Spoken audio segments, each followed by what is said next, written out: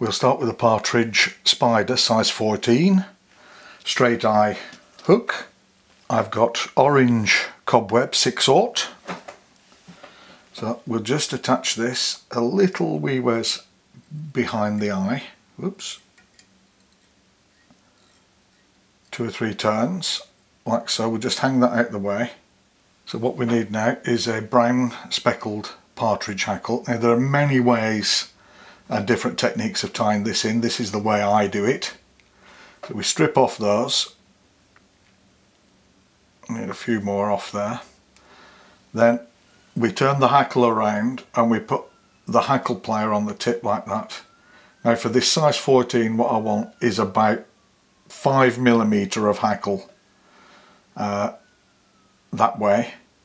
So we pull those both up like that. I'll just trim that down like so.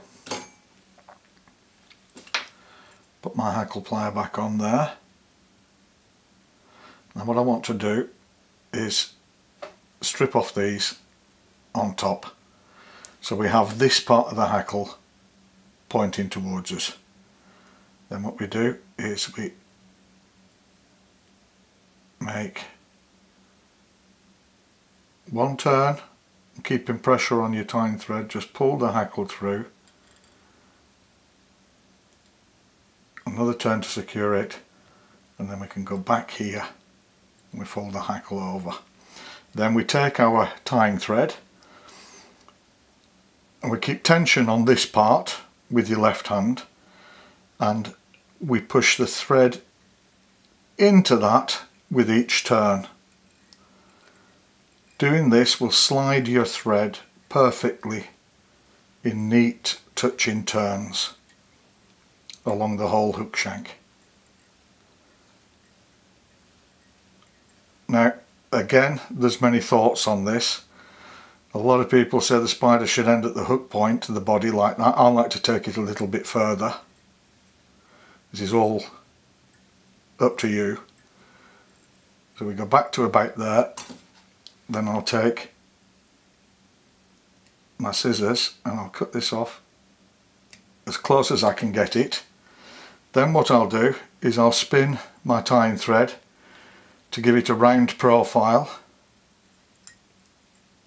because there is several ways you can do this as well. I'll make a couple of turns just over the end. Now you can follow touching turns all the way back to the front again to make it a flat silk body, but I like to put a rib on it. We just go up over the body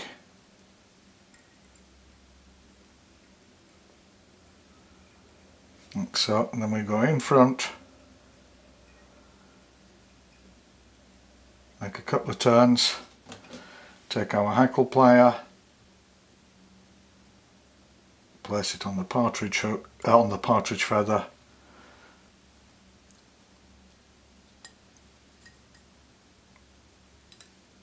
pass it over on that side,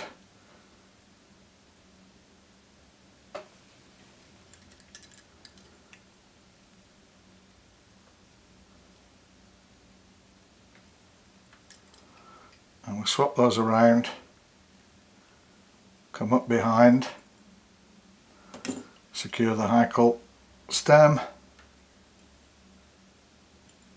with a couple of turns, and then we can turn our vise again, cut that off as tight as you can.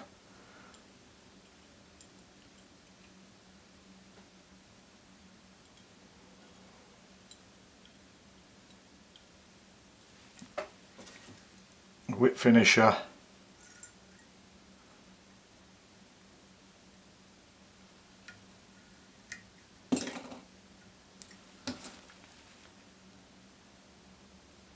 remove the tying thread,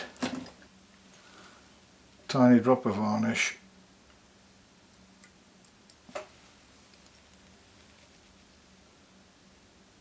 same on that side,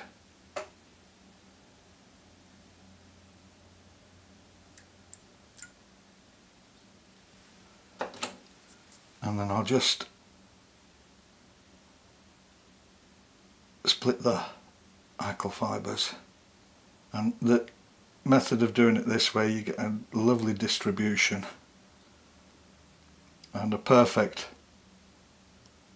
curvature to the spider hackle. And that's the finished partridge and orange spider. If you enjoy the videos, please like, share, subscribe, and thanks for watching.